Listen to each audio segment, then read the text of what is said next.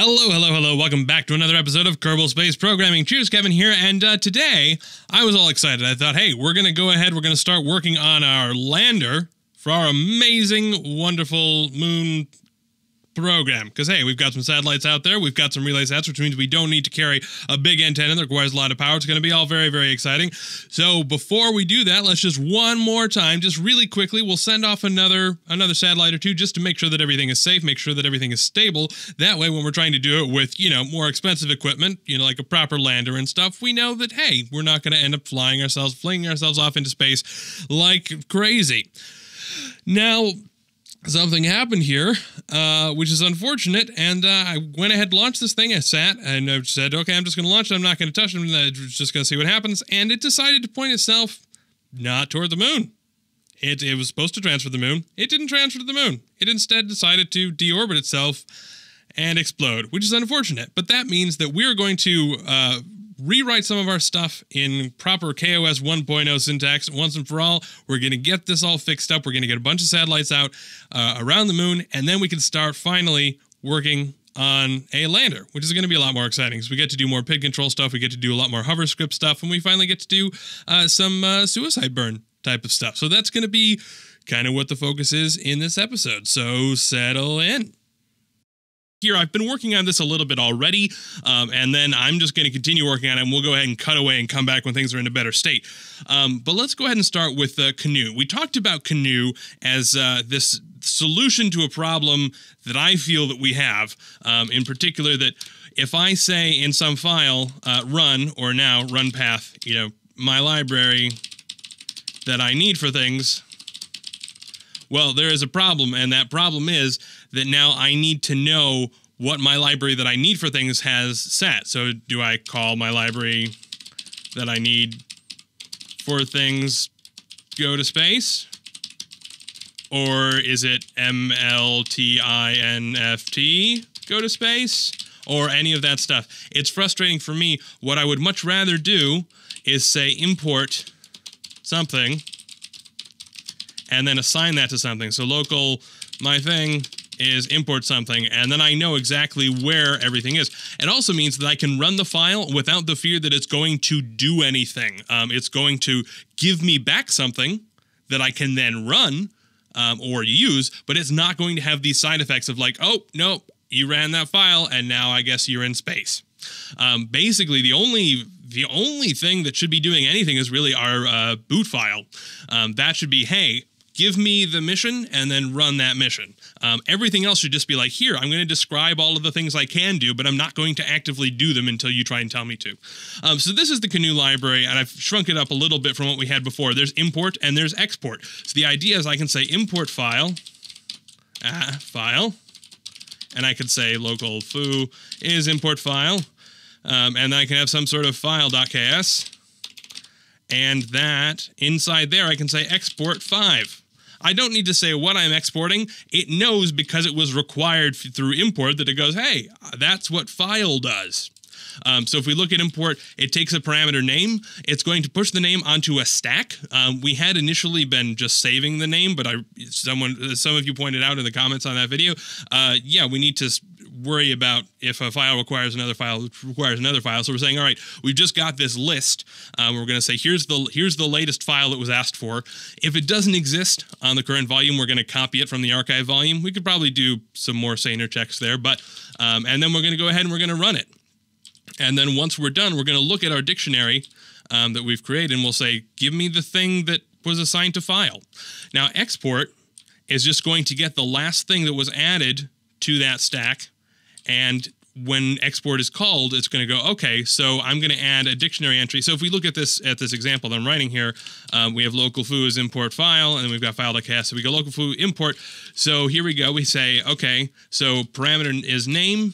The parameter name is file, and we push file onto this stack, and then we go, that doesn't exist. We'll copy it. We'll run it.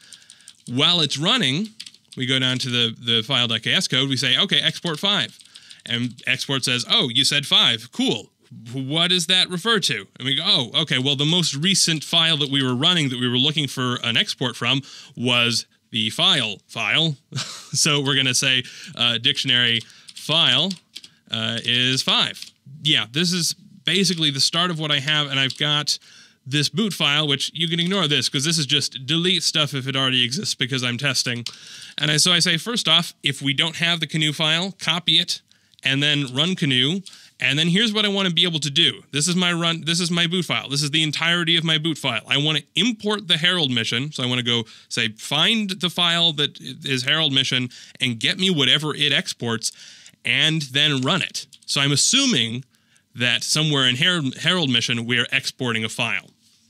So we had a mission runner. I'm trying to refactor that a little bit. Here's what I have for the mission now, for our Herald mission. So we've got local Herald mission is a mission, and mission is something that we've imported from a file called mission.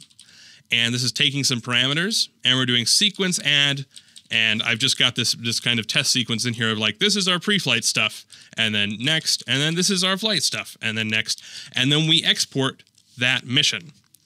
So, okay, this is a little bit confusing, but that's fine. We'll go into mission here, and here's mission. Mission exports a function, an unnamed function that takes in a parameter, a definition.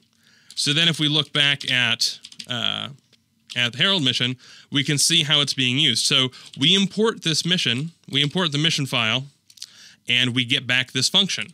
And then we can go ahead and call that function, and we can pass it another function that defines our mission. And that's our definition. So in the same way that, like, if you're creating a node, you'd have a node with, you know, the delta V's and everything like that. You pass it these values. So you're saying, I want to make a thing. Here are the details for making the thing. What we're instead saying is, I want to make a mission. Here is a function that tells you everything about the mission if you run it. So what all that this is going to do is it's going to say, all right, I'm going to take in a definition. I'm going to set a run mode. I'm going to set a sequence of list. I'm going to set events. And I'll create a next function that'll just advance the run mode. And then I'll go ahead and just run that definition function. And I'll pass in that sequence and events and next function. And then here's kind of the main loop of what this finally does, is it says, okay, until false, we'll just go ahead and run the current run mode.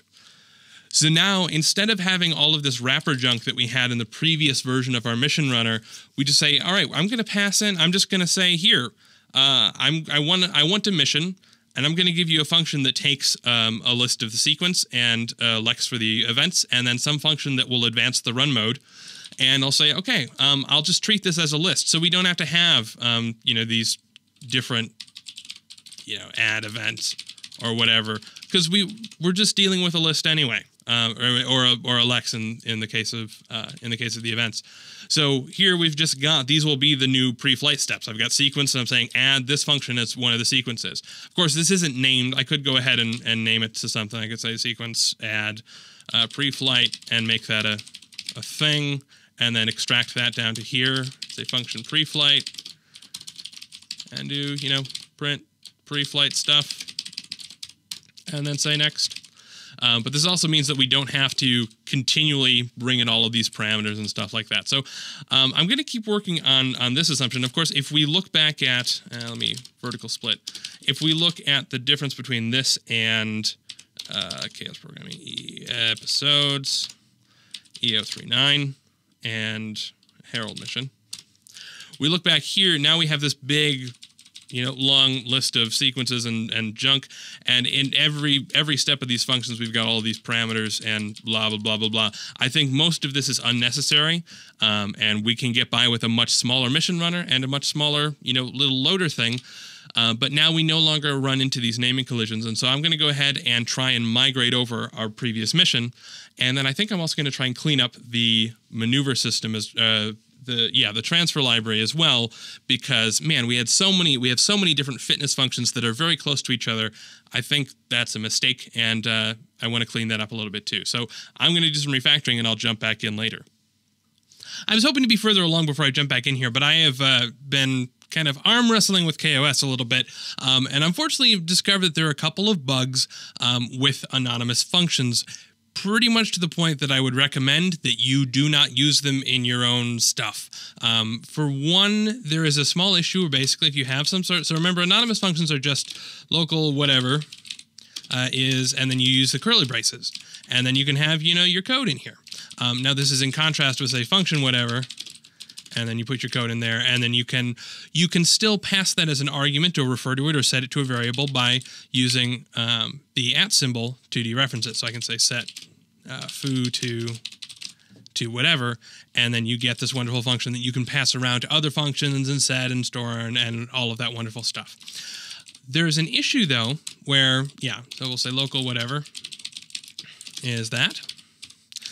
There is an issue in that if you try and lock steering, you can't. You cannot lock steering from anonymous functions at the moment, and they're called anonymous because they're not. There's no name here. If this isn't legitimate, but you could say something like that. You can also use them as arguments anonymously, and that's what we had initially. As I said, local Herald mission. I had this line here, but instead of actually naming a thing, I just had, oh, well, cool, we'll just have an anonymous function. I don't need to give it a name. I'll just put my code here. And that'd be great. But unfortunately, you can't lock steering within an anonymous function. So I thought, I encountered that and I said, oh, well, you know what? I'll be sneaky. I'll still use this anonymous function. But what I'll do is I'll say, whenever I need to lock steering, I'll say, I'll create a function called lock steering inside my anonymous function that does, takes a parameter target and lock steering to target or whatever. And then I'll continue doing my anonymous functiony stuff all over the place, and that'll be great. There is an issue, though, a separate issue that I encountered, and that is if you try and call a named function that you've defined in an anonymous function, then it breaks. It basically can't find it. If you try and do this, let's just simplify it. I need to be better about keeping an eye on my sample code. So let's say we have, local run my function is an anonymous function, and it takes a parameter function. It takes parameter fn, and then it will just call fn, right? And then we have some, so run my function, and we'll give it another anonymous function. We'll say function foo, and it prints foo. And then we try and call foo. Well, the problem here is that when it gets into here and tries to run it, because this is in an anonymous function block, for whatever reason, when it tries to run this line, it'll go, hey, I don't know what foo is. I'm not entirely sure why that is. I think there's just some issue with these anonymous functions not getting all of the pre-parsing stuff that normally happens done. But yeah, so basically the workaround for the moment that I'm going with, you can see here is I had local Herald mission as a mission, and then I passed it the function instead. I'm now giving it the function with the name and the asterisk, and then defining the function immediately below. And I'm doing the same thing here with adding these sequence steps. I had wanted to just do sequence add, and then just, lock steering inside there and do that and be like, all right, here are all of the functions that are part of your sequence. But that is not seeming to work. So for the moment, what I'm doing is I'm just adding this function, I'm giving it the name and then turning it into a function delegate, and then I just have the function defined immediately below, which is not as clean as I'd like, but this will be easy enough to clean up. Hopefully, if this is able to be fixed quickly, then there'll presumably be a patch version of KOS that'll be released. I wish I knew more C# and particularly more kind of language theory stuff, because this is one of those tricky issues where, oh man, it makes my head spin even looking at the source code for the mod trying to figure it out. All right, I think we're finally ready to go. We have our boot file here. If not exists GNU, copy GNU from the archive volume and run it, and then import our Herald mission and run that. We have our mission file, which is long. I have this all in the small font because we're not going through this. This still could use a lot of cleanup, but it seems to be working. I think we've got the bugs worked out. We've got a bunch of transfers, and the transfer is a lot cleaner now. The biggest thing is enabling the antennas. So, I'd say that's a win. We have GNU, which I've gone ahead and minified, so it is very, very tiny. We have the mission runner, which is also very tiny now, nice and minified. And then we have the big file, which is the transfer library, which handles executing maneuver nodes and then finding maneuver nodes. It's got the freeze helper to say, hey, if I'm looking for a maneuver node, I want it to be at this very specific time. Don't go ahead and change it to try and improve the fitness, versus, hey, this is just a starting value. You can go ahead and modify it if you want. And then we have seek, which is something where we can provide a custom fitness function, and then we have seek SOI, which basically is just kind of a seek with its own fitness function built in, where we say, hey, I want to go to the moon and I want this periapsis. Now, one thing that we didn't port over is our SOI change from before had a lot of stuff that was trying to optimize the inclination and the delta V and a whole bunch of stuff. I'm not too concerned about that. So all I'm really doing here is first we're going to seek for something that transfers to the target body using the closest approach as our fitness. And then once we have that, we're going to go ahead and seek using those as starting values to something that has a periapsis close to the periapsis that we're targeting for. And yeah, this file is very, very, very long because a bunch of stuff is copied over from our hill climbing algorithm and from the maneuver file, which runs the maneuvers. So we've got this maneuver time calculation stuff that's all in here, and we've got a little bit of fitness stuff. And yeah, so this file is pretty huge. And yeah, those are all of the files. And you will notice now I can go ahead and do a word count over all of the KS files here. And you see down at the bottom, we have a total of 8515. Which I think means that I can go ahead and de-upgrade our CPU core for this mission, which I had to kind of beef it up because we were doing an awful lot of stuff. And they're off! This darn stupid thing. Yeah, so the plan for the future, at least, is to get this. We want to, and I know that it's got to be boring. At least I'm bored spending this much time trying to just send a darn relay sat over to the moon. And we do have this up in a slightly higher orbit. I think we're putting it in a 100-kilometer orbit, so it has more range. But we really do want to make sure that we have this thing nailed, because if we start sending Kerbals out there, well, we want to make sure that they don't end up stranded or off in the middle of space. We do not have a lot of expendable ones that have had some issues recently. We do not want to be one of those. Of course, we are being one of those, and that we're going through, oh my god, so many yeah, let's go to the moon. Oh no, we missed the moon type of scenarios. But hey, you know, hopefully this is the end of that, and we now have things in a more stable place. And, you know, the code is now upgraded for KOS 1.0, which is fantastic. There is, of course, that there are some bugs with the anonymous functions that hopefully we will be able to get fixed up once those are fixed in a bug fix release, ideally. And then we'll be able to shrink down our code a little bit more, make it a little bit cleaner, make it a little bit easier to read. I'm particularly excited about having our transfer library being a bit more nimble, and that's definitely a good thing.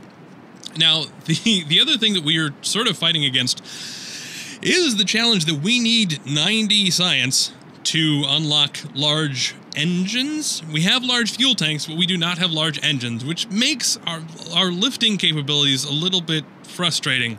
And we're just shy of kind of enough science to do that. I think if we can start working on a lander, which we will definitely be doing in the next episode, we can look at having a mission that goes out to the moon, lands, comes back, and, you know, does all that. And hopefully just the unmanned mission alone should be enough for us to, oh man, this thing is just trying to spin its way through the wind.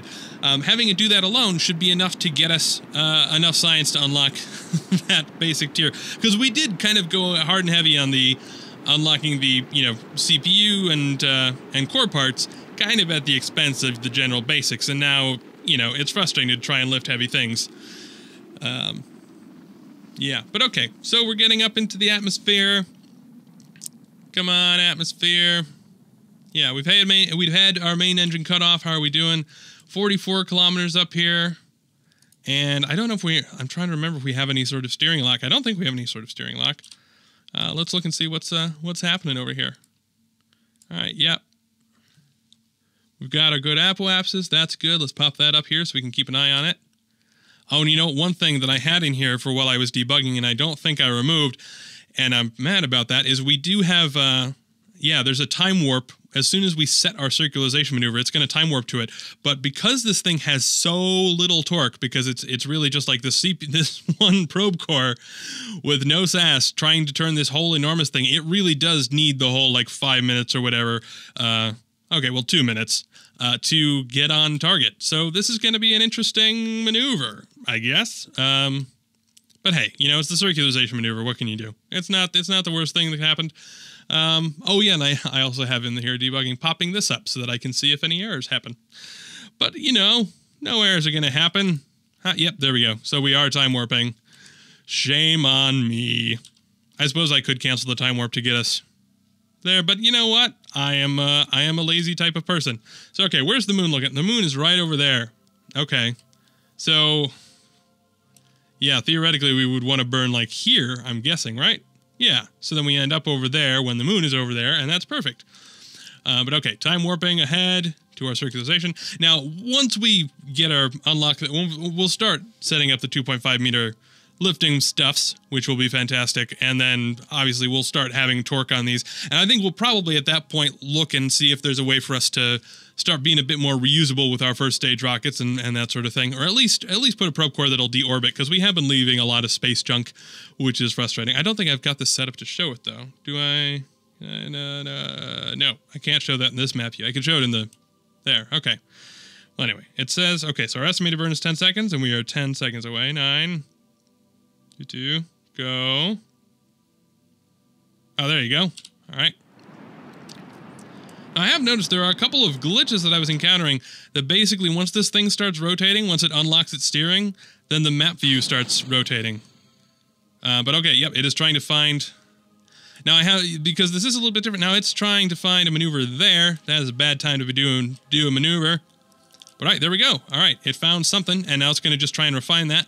Until it's, okay, it's periapsis of 100 kilometers, and that is exactly what we asked it to do, and that's perfect. And man, that is so much faster than what we had before, where we had it doing all of those refining steps. And the reason for that is that we wanted it to, we ideally want to have something that is in a, you know, roughly equatorial plane, and doesn't require a whole bunch of delta V and all of these things, but we didn't want to have to go to the trouble of trying to figure out the relative weights, because that's the real challenge when you're trying to create a fitness function that tests on multiple things, is going, well, how much delta V can you give up in order to get something more circular and blah, blah, blah, blah, blah. So we just ended up kind of refining them sequentially, which was not the best approach. But okay, let's see, 915 meters per second. And we've got all of our fuel in this stage. Man, this thing goes a long way with very little fuel, which is fantastic. Oh man, fly, space creature, fly. Go visit all of the space things, whatever it is you're gonna do. There you go, light up that engine.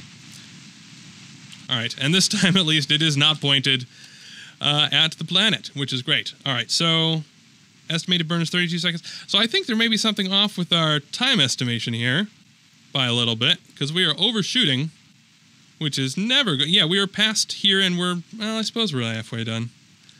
Okay, well, it's fine. It's fine. That one I think I just copied verbatim, so I'm kind of confused. I noticed that when I was testing that it seemed just a little bit off, but I couldn't track down any sort of excuse for that. All right, so anyway, we're building up here. Let's get this encounter. And there you go. Bringing it down to almost nothing. Yep, chase that thing around. Come on.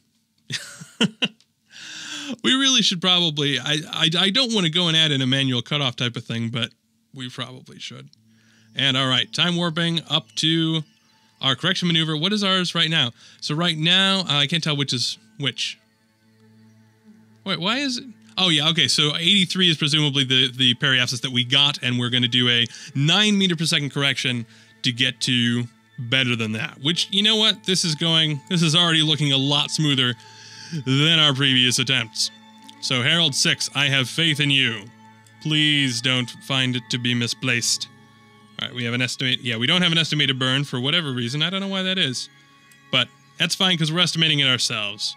So we should fire at the 0, right? There we go, at the 0. Because it's like a nothing burn, so we estimate that's going to take us no time. Oh, you know what? That's probably why we're firing a little bit late, is because we throttle down toward the end because if we want that pinpoint accuracy and we don't want to super overfire things.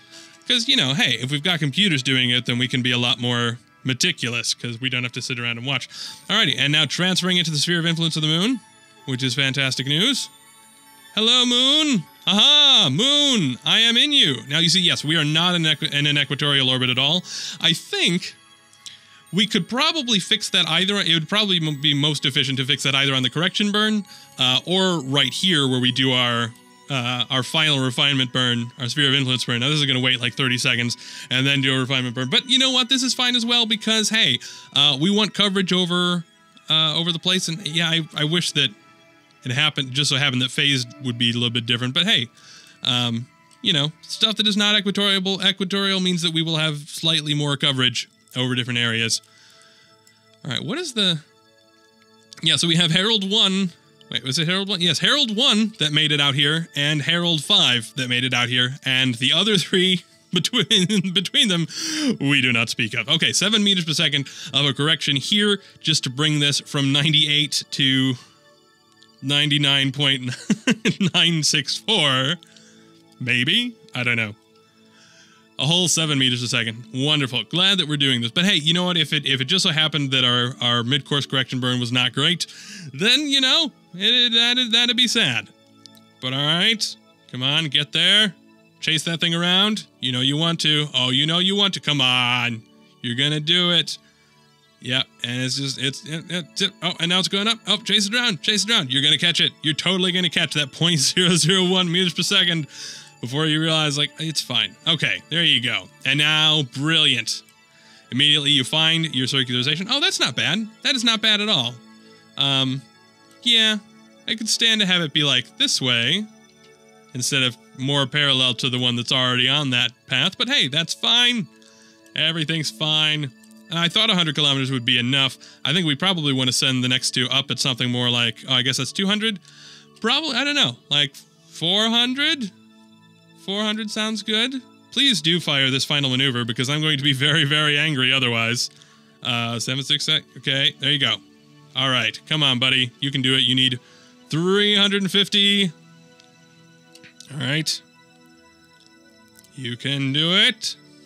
And now let's watch you as you bring this down, and then as soon as you're done, deploy the things. Where can I watch you deploy the things? Deploy the things, please. Oh, man, if you don't deploy the things... Oh, no, it's still chasing around that maneuver. All right, that's fine. Aha! And it deployed the things. Wonderful. Of course, it says we have no connection. Why do we have no connection? Is this pointed at a thing? It's pointed at Kerbal, but it says we have no connection. Why do we have no connection? Oh, it's because there's no... No. Oh, hang on. Yeah, if I turn on this... Now, I'm confused now. Why do we have no connection? I am very confused. We should have a connection, right? Right? Somebody tell me I'm wrong. Whoa, oh, and now we're spinning around. All right, that's fine. Let me just print 5. Nope, we have no signal, so I can't... What? Why not? I wonder if something... So there may have been changes... There may have been some changes in remote tech. I should take a look at that, because that is interesting. We should... Let's see. Yeah, because we should be fine either way. If nothing else, the Omnisat should be... We should... Yeah, we have an Omnisat connection to Herald... Well, I guess Herald 1... If nobody has a connection, then it sort of makes sense, right? Oh, there we go. Okay, now we've got a connection. All right, we're fine. I'm going to launch 2 more of these. I'm going to set them up for crazy... We still have that really bad lunar probe that could not phone home. We're going to launch a few more of these and see that they run. And of course, I'm not going to make you watch all of that. Alrighty, so we are... I went ahead and decided to launch 2 more satellites, because I said, hey, you know what? If we can get 3 in a row, then I'm going to go ahead and say that that is enough to consider stable. This is, of course, post-commentary, Kevin, going ahead and jumping in here. And unfortunately, I can't even watch the video on playback because it is like 6 in the morning here. I've been working on this for way too many hours. More than 12 hours, just kind of working straight on this, trying to make sure that this is getting out and ready for you guys. And Premiere demands a ridiculous amount of time just to be able to play any sort of video. I'm not exactly sure what's up with that. I'm trying to figure out my editing stuff. But yeah, we went ahead. We launched 2. They ended up in pretty darn fantastic orbits. I do think it was important for us to go through and get this set up right, because now this is stuff that we'll be able to reuse. It should just be a matter of adding some additional mission steps to the end of our mission. A couple of, obviously we didn't get a ton of time to go through all of the code changes, particularly the transfer library now works a little bit differently. If you want to go ahead, you can look. Obviously, there's I have everything up on the GitHub page for this project, but we'll probably be reviewing it in future videos as well. I did have a good like half hour of me just talking through all of this, but it is surprisingly hard to try and keep these things between 20 and 30 minutes because you go ahead and you're like, oh, I should cover this thing real quick, and then you think it's going to be like a 3-minute thing, and then it ends up being a 20-minute thing. You're like, oh, well, I guess that can't be the entire video. So I don't know. I'm still trying to work still trying to work all that out. We're 40 episodes in and I'm still having pacing issues with this program. But hey, you know, we're trying to do two things. We're trying to do a KSP playthrough, and we're trying to do like a coding thing. So, you know, stuff is going to happen. So what is on the docket? So yeah, as I think old me mentioned, on the docket for next week is we're going to be working on finally working on a lander. We need to design something. I think there's no way that really we can design it such that it can have battery power to last a full night on the moon, because that is approximately like 18 hours or something along those lines. And to have enough battery power, not to mention the solar panels to, you know, recharge that amount, is a pretty hefty requirement. So we're probably going to have, you know, some sort of lander that's able to land for a little bit and then is going to come right home. So we'll go ahead and start working on unmanned missions. We'll probably start off testing it on Kerbal itself and then move that thing out to space and, you know, see what we can do. We are going to have to figure out how to get that thing boosted up there, which may be a little bit tricky without the larger engines, but hey, that'll be a problem for next week, Kevin. So tune in to see how that jerk handles it. All right, cheers.